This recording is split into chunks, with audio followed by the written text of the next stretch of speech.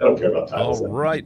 And welcome back, everyone. We are now doing the silver sponsor tier sessions, and thank you all so very much for joining us here, and to Xybix for being a silver sponsor. Appreciate it more than you know. We wouldn't be able to do everything that we're doing if it wasn't for you and the rest of the sponsors, so thank you so very much. And today, for this session is going to be Dispatch Furniture Projects, managing a remodel or new build, and my guest here for their presentation is going to be Ken Carson. He's the owner and vice president of Xybix, also Doug Herman, VP of Sales and Marketing, and then Heather Brown, North Regional Sales Manager. Thank you all for joining us, and take it away. Well, hey everybody, as you found out, my name is Ken Carson, one of the owners here at Xybix, and I've got my crew with me here, obviously Heather and Doug. It's pretty easy to tell which one's which, and we've been, well, one cool thing that's coming up here is June 26th. Xybix will be 30 years old, so we're really excited for that. Almost all of that we've concentrated and specialized in this 911 market, so we really enjoy it. We love the people we work with them. We like serving you guys who serve others, and that's one of our values. But what we see out there a lot is one of the most daunting things out there, just behind staffing probably, is you get money or you need to get an update to your room, and furniture oftentimes comes along with CAD or radio or things like that, so it gets more complicated. And every now and then you get a chance to do this twice in your career, but a lot of times when we come in, it's going to be your first time because you've taken years to become director level. You want to manage this thing well, you're not going to get to do it again. Well, we've done thousands of these. But what I've decided to do differently here today is you guys are going to watch a video that we put together, and we interviewed our customers at manager level, supervisor, director level. So we've got people with legacy experience that have done this multiple times. One example here, you see Terry Hall out of York County, Virginia, and I think he's done 6 or 7 buildings, remodels, things like that. So he knows how to make these projects run smoothly.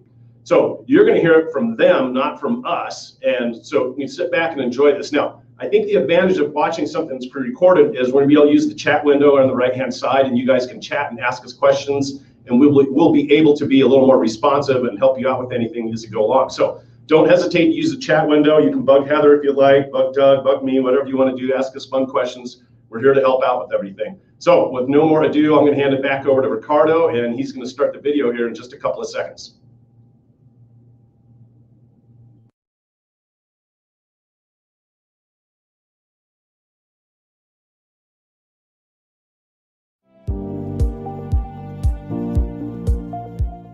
Hello there, I'm Ken Carson, one of the owners at Xybix, and we've put together this video for you to learn about the process of getting a new center, remodeling, updating. So we're going to go into some details with this. We're going to talk about paint colors, layout, how to go shop for furniture, what to look for, what questions to ask other 911 centers and what they have. The cool part about this is it's from your colleagues. It's from directors that have years and years of experience that can help guide you through this pathway. So let's get started right away, and we're going to learn a little bit about their previous centers they were in, their previous rooms, and how they moved on. Tell me a little bit about your previous center, the previous room you're in, and because I know it's a massive change to what you have here. It really is. 1983, Lafayette started its 911 with the director then, Mr. Bill Vincent. Okay. And it was in the basement of the courthouse. We have a 7-story courthouse, and they had a basement down there, and actually it was a bomb shelter, okay, when it was originally built. Yeah. And they kind of tried to retrofit 911 there. And, you know, they did what they can. It was the space that was available at the time. And all throughout the years, they kind of continued to retrofit that building. Actually, total 38 years was spent there. Wow. Right. We were very fortunate. The director at the time, the board members, and the staff realized, they saw Lafayette growing, realized the expansion that it had, and knew that a new building was going to be needed. Many years ago, they started saving money. They called it a future projects fund. Okay. And every year they would put money into that. And 2015, Mr. Vincent had retired. I was hired as the director, and that was one of the projects they had on the table. They wanted to get this building built, said, we have the funds available to do that, and gave me that project. You've been at this for a while. How many 911 centers you remodeled or built over time here? In this facility, I think this is like the 4th or 5th time.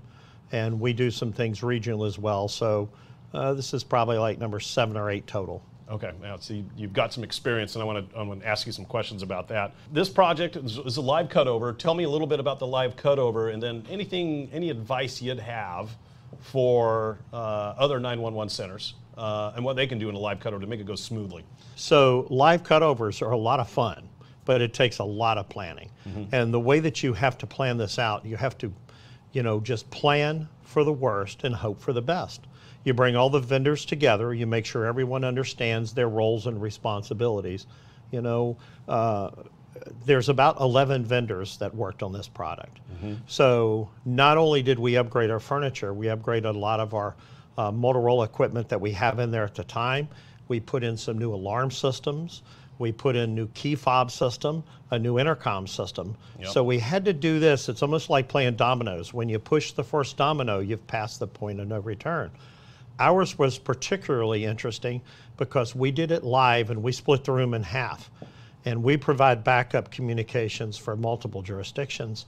So we needed to make sure that we maintained that capability throughout. Again, plan for the worst and hope for the best. So we cut our room in half and we got all the vendors together, and every day we started off with a pep talk, and every evening we looked to make sure that we had the milestones. We only had a few days worth of time frame built in here for errors, and if we were running behind on something, we put in the manpower and the extra hours, and we made it happen to get caught up.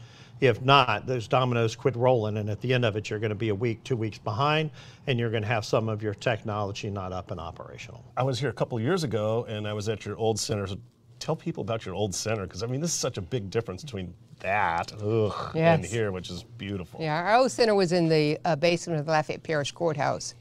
It was really old, no windows. The equipment we had was probably like 25 years old, and it was just really time for a move.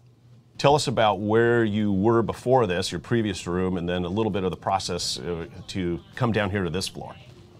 We were on a different floor for 27 years, and we were in a small area with console furniture that did not move up and down.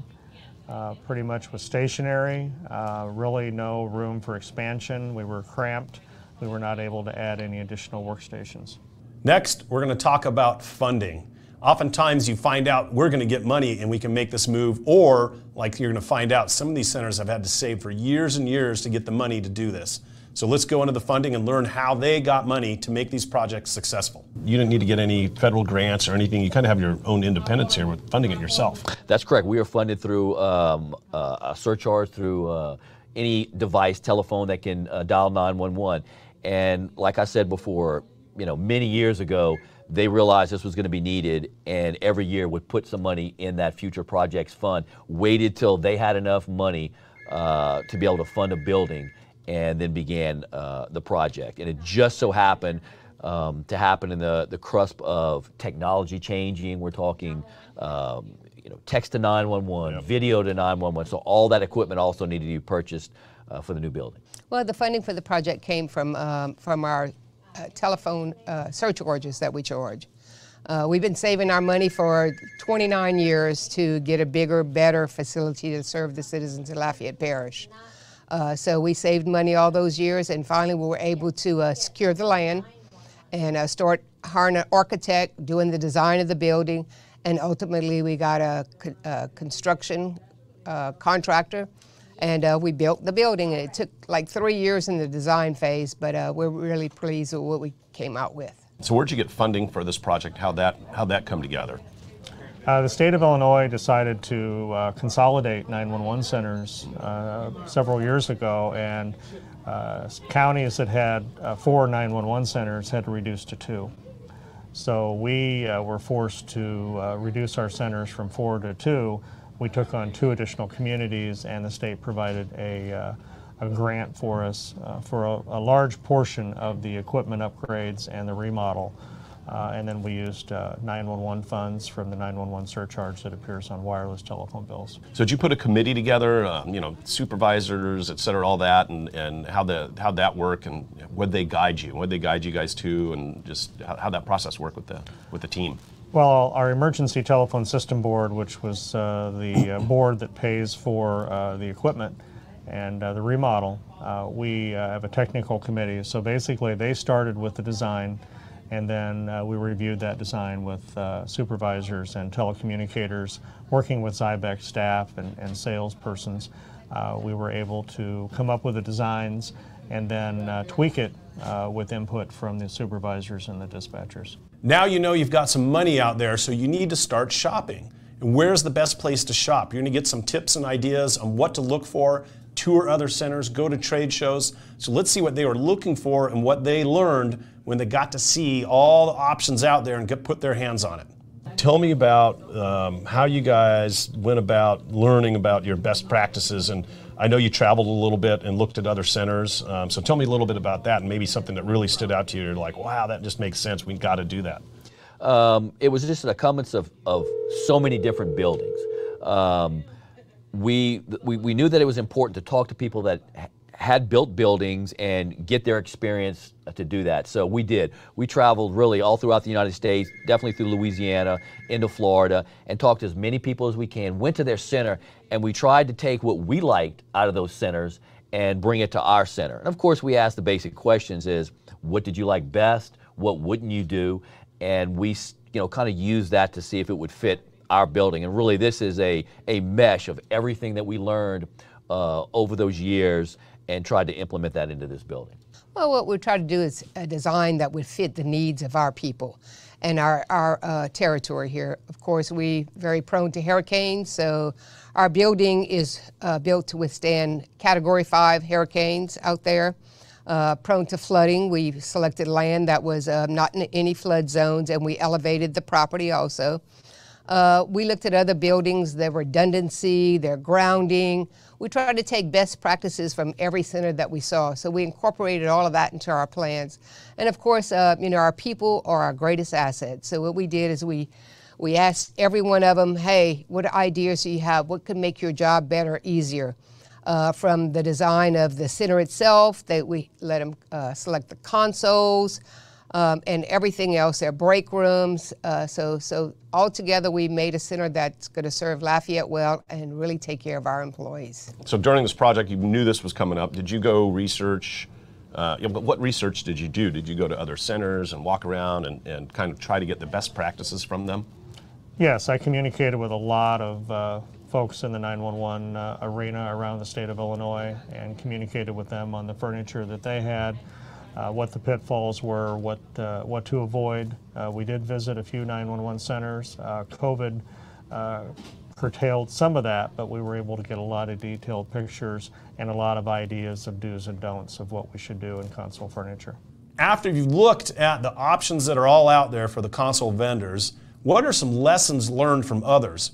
What did they do first? What did they do second? Did they do something special with their layout? You're going to see a real creative layout from Lafayette Parish down in Louisiana. So let's see what we've got for that, and you can learn what they learned to get better for the whole process. Tell me about how you guys went about learning about your best practices. And I know you traveled a little bit and looked at other centers. So tell me a little bit about that and maybe something that really stood out to you. You're like, wow, that just makes sense. We've got to do that. It was just an occurrence of so many different buildings. We knew that it was important to talk to people that had built buildings and get their experience to do that. So we did. We traveled really all throughout the United States, definitely through Louisiana, into Florida, and talked to as many people as we can, went to their center, and we tried to take what we liked out of those centers and bring it to our center. And of course, we asked the basic questions is, what did you like best? What wouldn't you do?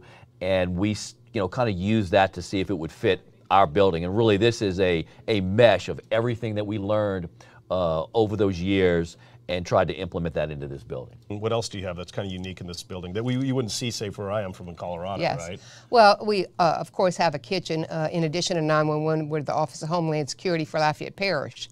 So during any type of disaster or potential disaster, we activate the Emergency Operations Center.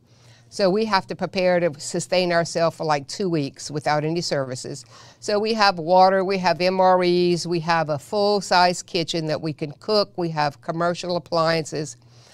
In addition, we have dormitories where our people could stay here and sleep. We have showers and everything else, and a washer and dryer, so that way our people don't have to travel in any type of inclement weather. And when tropical storm force winds start hitting the coast, we bring them in. They stay for the duration of the storm. So, wow. we're prepared that way. We have emergency generators. We have 2 of them. We have a 450 kW diesel generator, and we have a 450 kW natural gas generator. So full redundancy in our building. What else did you see that kind of caught your eye out there? Well, I think the color options, the way that the monitors are mounted and the way the CPUs for the computers are mounted, and how that's all done as far as serviceability, warranty, and that sort of thing is also a big deal. And who's going to fix what may not work or what needs repaired is all very important. We did our research on vendors that provided consoles very early. And the first thing we wanted to do was find out who had the good reputation. We talked to people that had different types of consoles. Obviously, when we went to these centers, we asked them about their consoles. What did you like?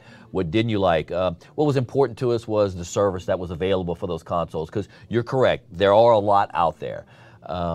Once we got the size of the room, then we started talking with different vendors on what kind of concepts they could design for this room. And really, the model that was designed here, our 911 operators did that. We engaged them and said, what would be best for you? Everyone has something different. Every center is a little different, and they designed this structure. And one of the reasons that that we liked Xybix was the way you were able to work with us. You were going to design whatever we wanted, but you also along the way gave us your own ideas and best practices to be able to do that.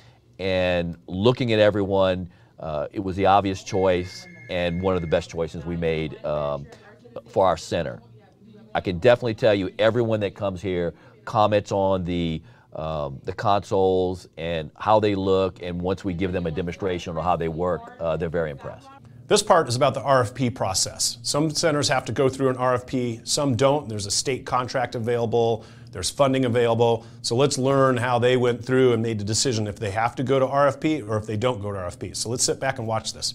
So you had to go through the RFP process for the consoles, is that right? That's correct. We put out an RFP for the consoles, and so we got a lot of responses, and we looked at that, we graded them all the same.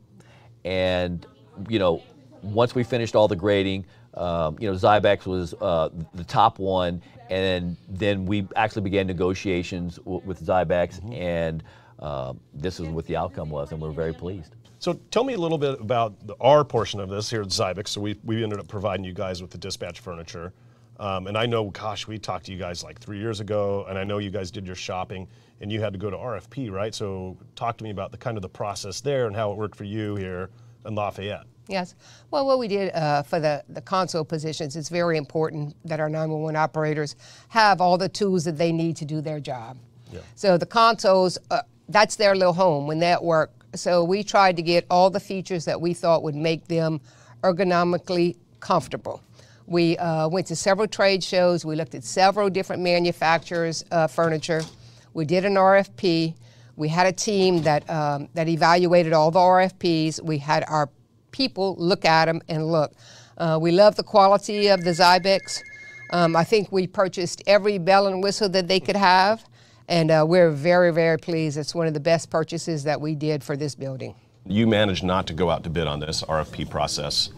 Tell me a little bit about that and your motivation on that, because everyone has to do a little bit differently.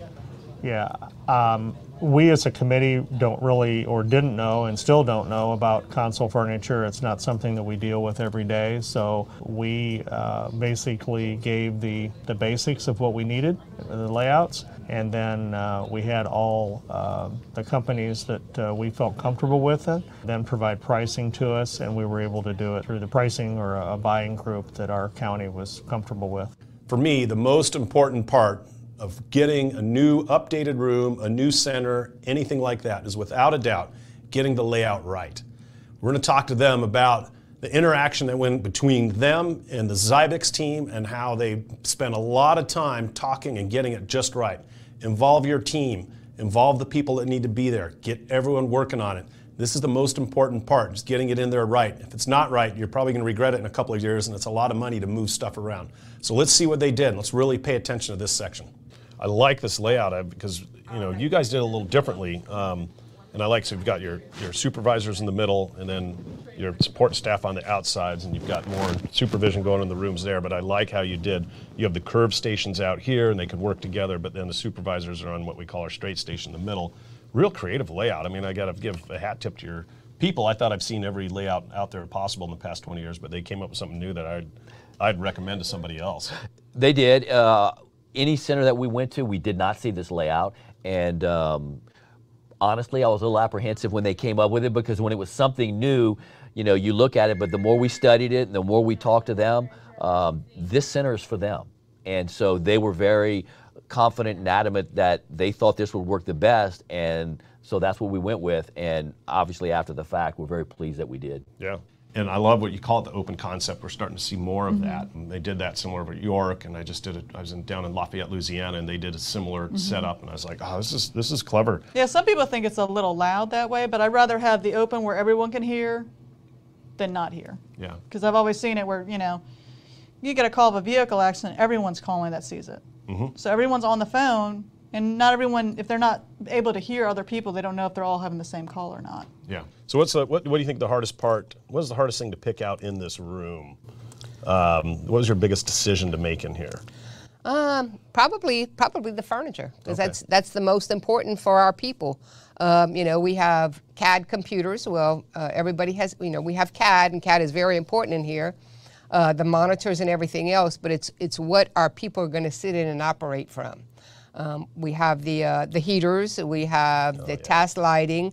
A lot of people like to stand, so we got the consoles that they can stand or sit, and we were very surprised that a lot of them stand half the day. So I think that was the hardest, to pick all the different features that we knew would fit them. You worked with our designer, Emily, and tell me about that process. How's that work? Because that's one of the most important things, I think, is getting the layout right, and it's also a lot of fun. So a little bit of pressure on there, a little bit of fun. Tell me about the process. Well, once you know how many consoles you want to have and have available to operate, then it was a matter of, do you want straight consoles? Do you want them curved? Those kinds of things. And then basically, once the space was known and what we were going to have available as far as the floor plan, then Emily and Heather then worked together with us in order to be able to put that space in its most effective means. How'd you pick the color scheme here? The color scheme, we really limited the number of folks that reviewed the colors, and we decided, we had a small group of folks that really picked the colors that were available, and we decided to go with this particular color scheme. The next part is, why did you go with Xybix? It's interesting where people see the value that Xybix provides them in one place or another. So we're going to learn how that happened and why they went with the Xybix team. So what are like the top 2 reasons you went with Xybix? I think the top 2 was the durability that we received from people that had Xybix, and actually the workability information that we received. Number 1, from people that had it, saying that the way Xybix worked with you, how professional they were, and that's what we found out when we actually started engaging with Xybix, and we wanted to design this system in this way. They were very engaging with us. They got back with us very quickly.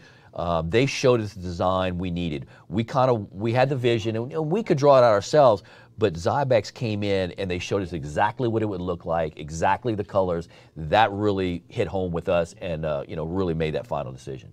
You ended up picking Xybix, obviously, so the process of picking a vendor, how'd that work for you? Some places RFP, some don't. What was your rules on this? So our rules are, we wanted to try to pick a good product. And we've had some of the competitors' products for years, And we went and took some field trips and looked at some recent Xybix installation, and we were very impressed with it. In fact, when we contacted, our sales rep, I think she was pretty amazed when she came in to meet with us, sat down with her, and she was kind of explaining the whole process and how long this was going to take. And we pretty much told her we only had a few months to do this from start to stop. She kind of left here with a look of amazement on her face, but we quickly found out that there was a state contract and a federal contract that we could purchase off of. And I've got to say, one of the biggest things that you can look at when you're doing something like this, find someone else that has already bought and has an open contract that they went out to bid on, or they've purchased something and you can buy off of that same contract. That kind of cuts out 30, 60, 90 days worth of time on a project. So we were able to buy off of a GSA contract, and Xybix honored that contract with us, and that, again, took about 90 days off of our process. Next here, we'll go into a little more detail on why they went to Xybix. I'm asking questions for them of how did their salesperson or the designer help them. And hopefully this gives you guys an idea of what you can do to take advantage of the team we have here. We got awesome people here to help you out, and we want to help you. We like serving you guys. So let's look at this, see what we have to say, learn from it. So throughout the process, you had a couple different account managers, but you ended up with Brittany. And so how did she help you through the whole thing? What did she do that made life easier for you guys? She listened, and really I think she started understanding what we were trying to accomplish, and she was very responsive. When we needed something, she got back with us very quickly, and we changed several times, whether it was the color or fabrics that we needed for that. There's a lot of choices, and we asked her and Xybix to put a lot of different combinations together because it wasn't something that we knew just by describing it or looking at samples. We asked Xybix to put it together for us, put these colors together for us, and then we even asked them, what do you think would look together? And they would come back with ideas like that. So that type of interaction and working ability between us and them is really made a big difference. What was your best part of working with us here at Xybix? I think how how you're able to adapt to everything. Like we have the columns, and everyone was like, "Oh, columns," but you were able to work around it, and we didn't lose any space in that. There's not dead space at all. You utilized all of it around there. Yep.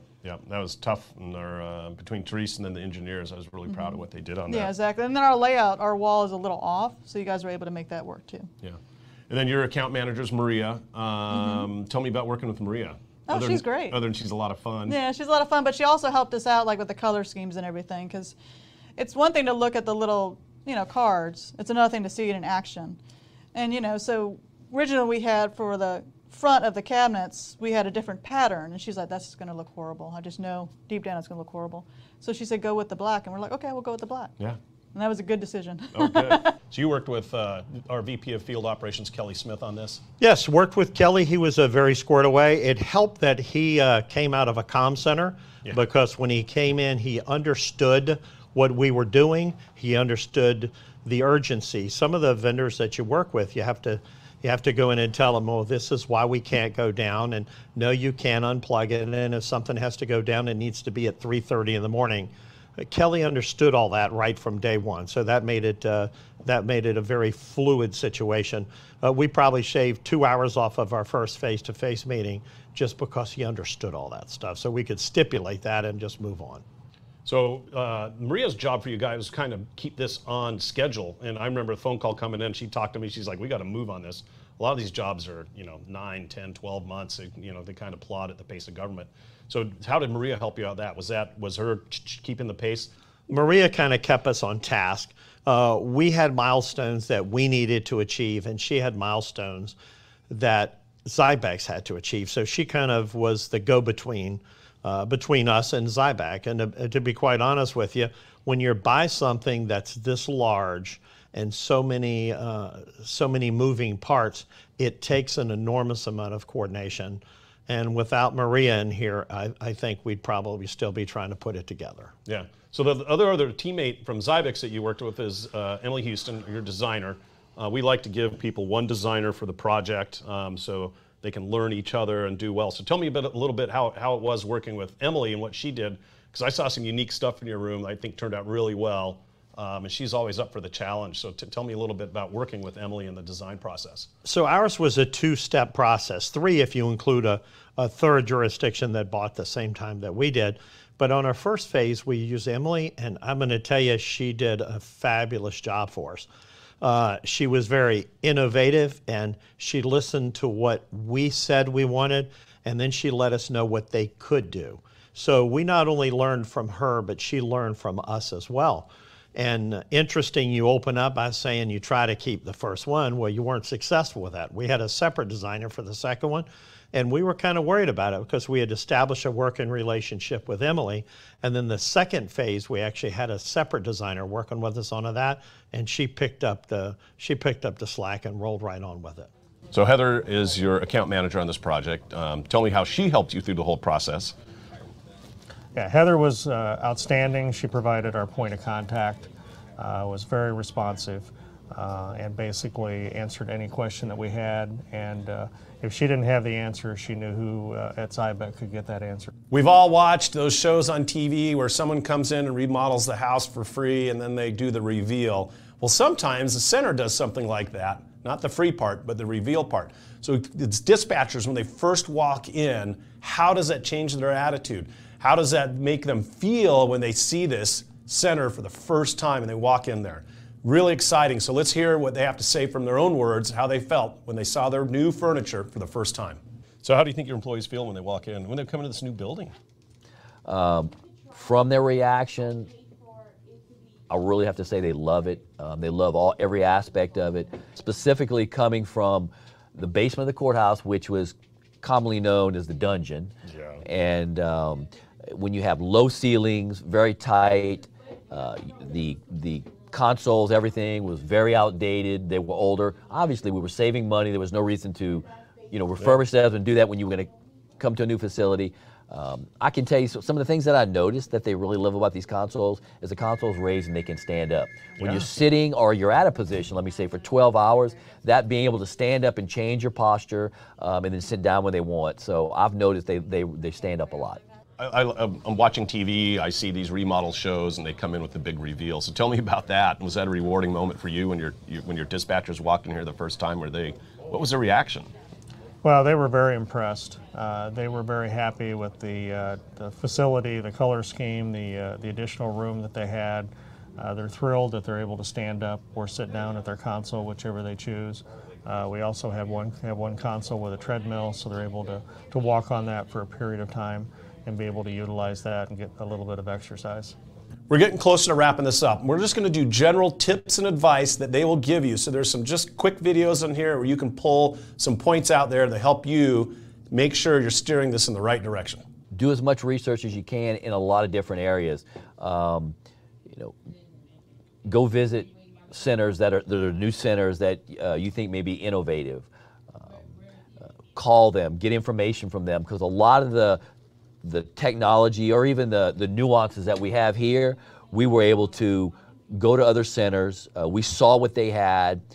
We took pieces that we thought that we liked and that would fit us, and we were able to install that here. Very importantly, we talked to our operators. This configuration is really their design. I haven't seen it anywhere else, and if I would have designed it, I would have designed it something that I've seen before. They designed it. They believed it was work. They know their workflow, and they knew it was what they thought would best fit them. And so I would do all of those things, all the research, talk to your people, get their input, get their advice, and all along the way, whether it was the color, we engaged them. We wanted them to be part of it. We wanted them to know this is your building, this is your center. So we always got their input and their opinion. So what advice would you give somebody that's got a remodel like you did coming up in the next 6 or 12 months or something like that? What would make it go smoothly for them? Now you have the advantage of you guys could go over to York and do this. So move out of the room, stay in the room. What do you think? I think it's probably better if you can leave and go to another center, and that allows the designers and everyone to get in here and do what they need to do, and you're not in the way in the sound too. Mm-hmm. If you're drilling and walking around and heavy-footed, and the consoles are heavy, all that sound can go across the phone or the radio, and we didn't have that problem at all. What tips would you give somebody else that's in this process? So they're 3 years out or maybe 5 years out and they're like, oh, we're starting to get money for a new building, not just the furniture portion of it, but the whole building. So what tips would you give them to make their team work together for this? Well, it take you to your time in design. Involve your whole staff. Everybody has unique ideas. Everybody brings stuff to the table. So that's our big take. We went and we saw the best practices. We brought them back. We wrote them down. We took pictures. And when we met with our architects, we said, this is what we would like to see. And we tweaked it along the way. So, you know, it's a work in progress.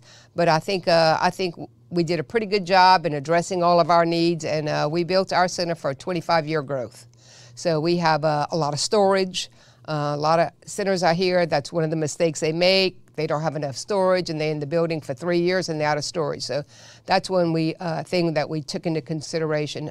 We have to have our PPE, our meals ready to eat, bottled water, mask, gowns, stuff like that. So we took our time in the design of it. We want to make sure that it was a safe, stable building. We have exercise equipment for our employees. So we just take your time in your design. Think about your everyday operation and what you do and what can you improve. Advice to other centers that are going through this, whether they're in Illinois or just anywhere else in the U.S., what would you tell them, like top 2 or 3 things? Trade shows are very important. I think you need to work the floor and talk to the vendors and find out exactly about the product, how quickly they can deliver the product, what the warranty is, the layout, the time, that sort of thing. And then communicate with your neighbors and other dispatch centers that have went through recent remodels and really listen to what the pitfalls and good things were for their remodel. Now we can't wrap this video up without why they went with Xybix and would they recommend Xybix. We work hard for this. We work hard from the very beginning, from that first sales call. The design team works hard for you. The installation team works hard to make sure it's done on time and everything's right. And our customer service team works hard for you also. So let's see why they'd recommend Xybix. We definitely want to thank you and Xybix for working with us and helping us, you know, make this center what it is. You're definitely part of it. When you walk in here, this room is one of the ones that gets the most compliment, and that's all they see when they come in. This is you're here. You're part of us. Thank you. Yeah, thank you. So would you recommend Xybix to Yes. other centers and why? Definitely, because you guys worked with us. I mean, it didn't matter what time frame we had. Anytime we had to schedule a meeting, Maria was right there to get it done. So, you know, work with us, being a 24/7 operation, she was able to be very flexible with that. And same with Therese. Something unique Xybix is doing, we want to wrap this up with, is we've been providing free, no cost, recruitment videos for centers. And we understand, and you'll hear the quote in there, that staffing is the #1 issue. And we understand that. So we've been providing professional recruitment videos for centers so they can increase the chance of getting good people in there working and be fully staffed. So let's learn a little bit about these recruitment videos. So we're trying to shoot some recruitment videos to help centers out that bought Xybix recently, because we know staffing is always a difficult part. So Maria told you that we're doing this recruitment video. What do you think of that? You know, I thought it was pretty intriguing. We have been looking at budgeting for a recruitment video for years, and it's always on the wish list, but when you get down to the short straw, it's and you're short on money, that's one of the things that gets cut. And we have our own production company here within our government, you know, that does board meetings and that type of thing, and we've always had it on their list to come in and try to do. But we thought this was a pretty intriguing idea, and we look forward to seeing what kind of product you're going to deliver. So Heather called you up and told you we're doing these recruitment videos at no charge. What do you guys think of that? Well, our #1 priority is staffing the center fully. So anything that we can do to showcase our emergency communication center and the outstanding work that our telecommunicators do here day and night is something that we're very eager to be able to do. Thank you for watching this video. I hope you learned something about the remodeling, updating, or even getting a whole new building for your 911 center. The interviews you watch are just short sections of full-length interviews we did with directors all across the country. If you'd like to see the full-length interview, let us know. We'll be happy to get them to you. And as always, if you've got any questions about remodeling, updating, furniture, or just anything Xybix in general, hit us up. We're here to help.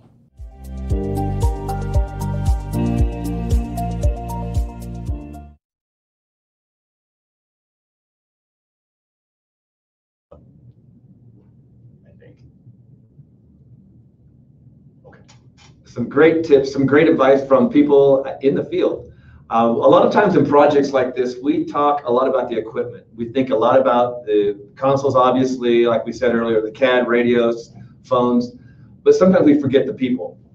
If you've got a project coming up, it's important to think and plan in advance, because change, even something you look forward to, can be very disruptive to your team. So this little video that I put together here from Xybix really focuses on your leadership and how you, as a director, as a leader of a team, can use the project to increase the culture and really create lasting positive change for the culture in your center. So enjoy this 9-minute video.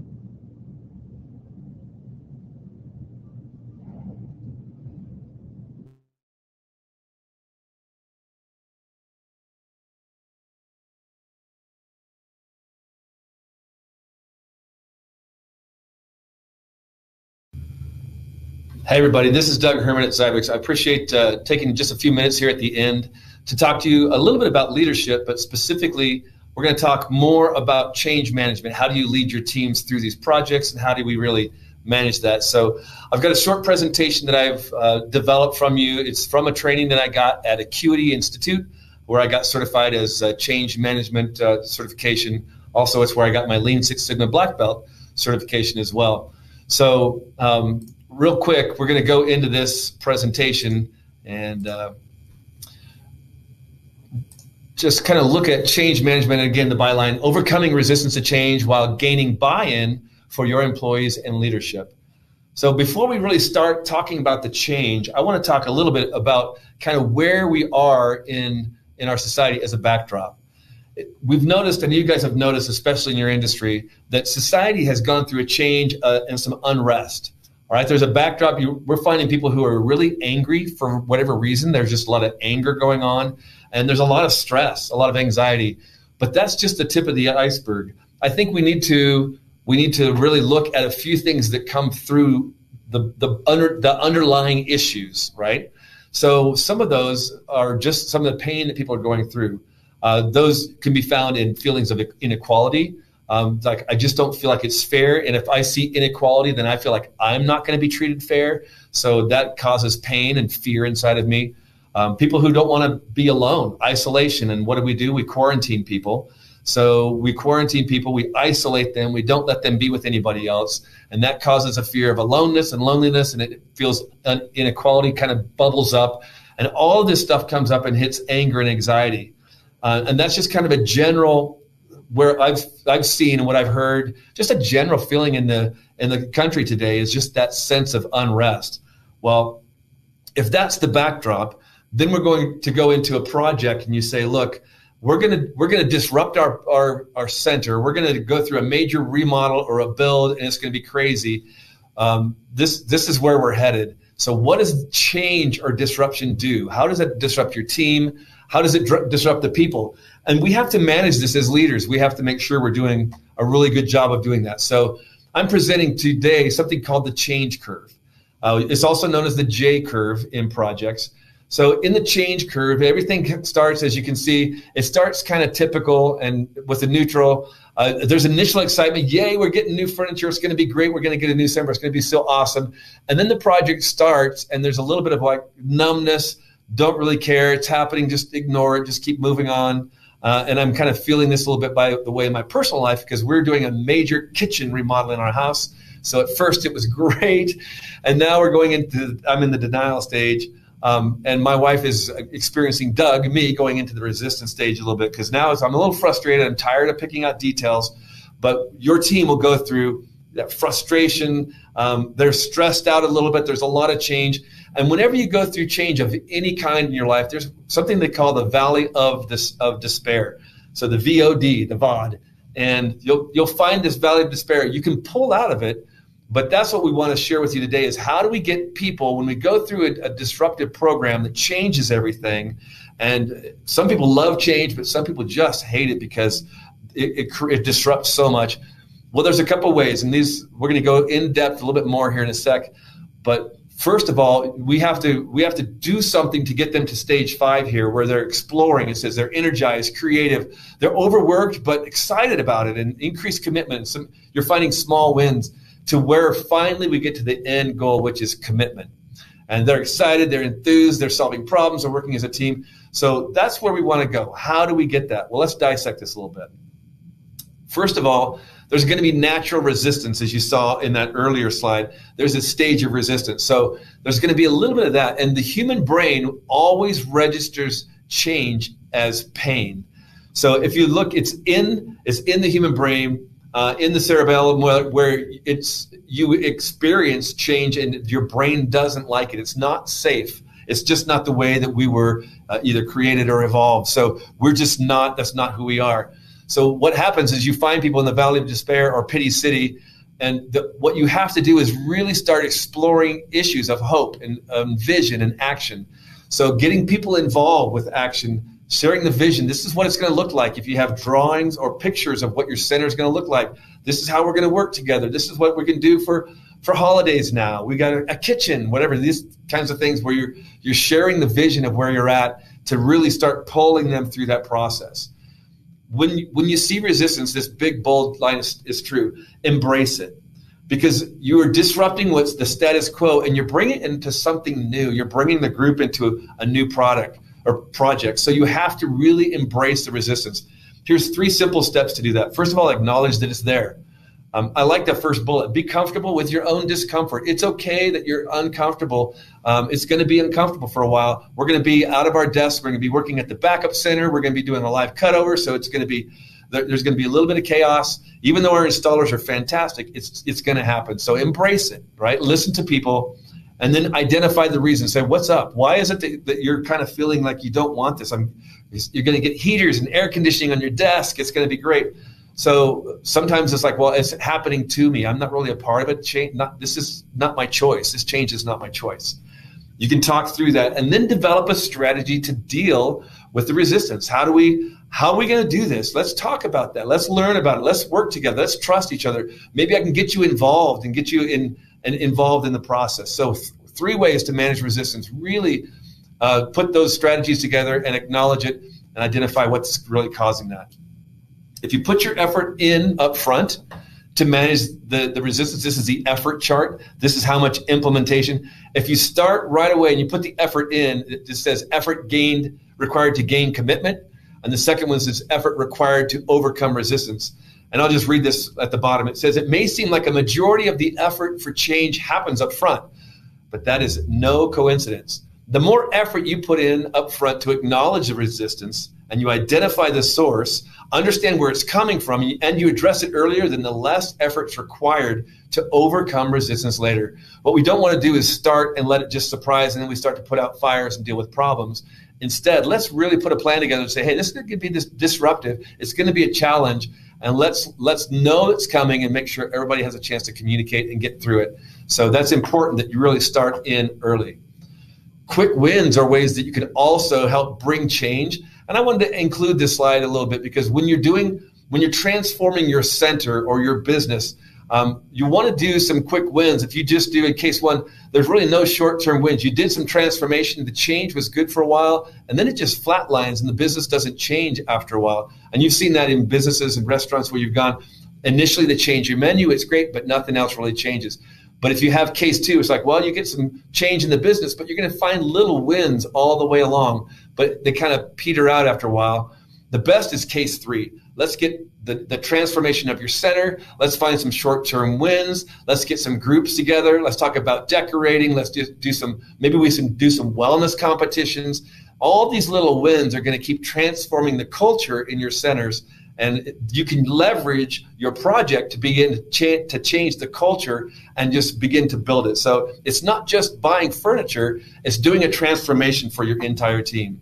You have to sustain that momentum as well. So in any continuous improvement program, you got to remember that change happens in sprints, not marathons. So you have to really begin to do this in short plans, these quick wins.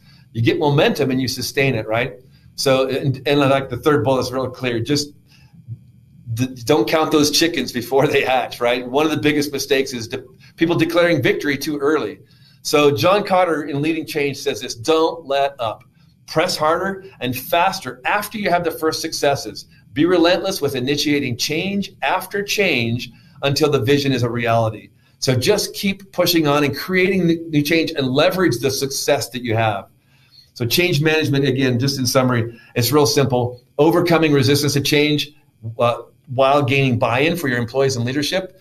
We understand the backdrop that we are in beforehand. We recognize the change curve. It's a process. We're going to embrace this resistance. We're going to find quick wins wherever we can, and we're going to keep using them over and over, and we're going to sustain that momentum. We're going to keep this going. So it's not just a project, but it's a series of changes that can occur, and we can see those changes changing our culture. So I hope that was beneficial for you. We'd love to connect with you some more. So reach out to us here at Xybix. If you have more questions about this, I'm more than happy to reach out to you as well and give you some support and encouragement. Have a great day, and we'll talk to you soon. This is the stressful part.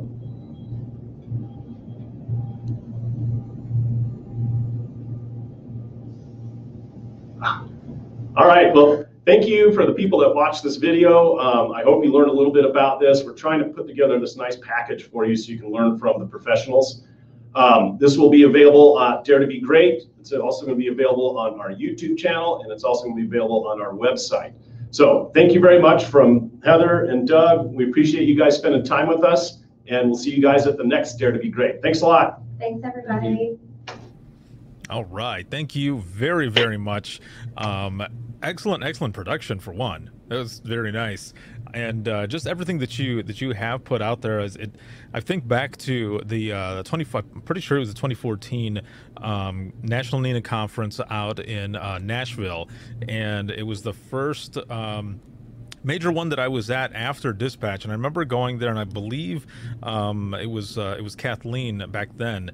I was out there, and I was walking around, and I was asking her questions, because the first thing I noticed was the treadmill that was attached, and I remember her saying, "Come on, just everyone, they're so friendly and everything. It's just come on, and get on." So I was walking, and I was like, I could do this while on radios or something in dispatch, and I ended up having her on an episode during that time as well, just learning about everything that you all were doing. So it's been awesome just from that time all the way till now, everything that's going on, and everything that you're designing, implementing, and putting out there. There's some nice discussion that was going on in the comments, and people saying what they were looking for and what they love about it, and I love that you guys were in the comments and just talking to everyone. So thank you so much. You're welcome. Yep, thank you. And for those who are watching, and either you're watching right now or you're watching on replay, of course, make sure to hit up that Discord community. There's a lot of people who are in there talking and sharing a bunch of information about the sessions. And make sure to go to withinthetrenches.net/conference and hit up the sponsor page. You'll see Xybix in there for our silver sponsors, and click on their company page. You'll find out more information about them, each one of them as well, in their bios and such, and then the session that they did as well. And there are some marketing materials there as well that you can download, so make sure to go and check that out, because by supporting our sponsors, you're supporting us, and we wouldn't be able to do this without them. So thank you all so very much, and we'll see you all in the next one. All right. Yep. Thanks, Ricardo.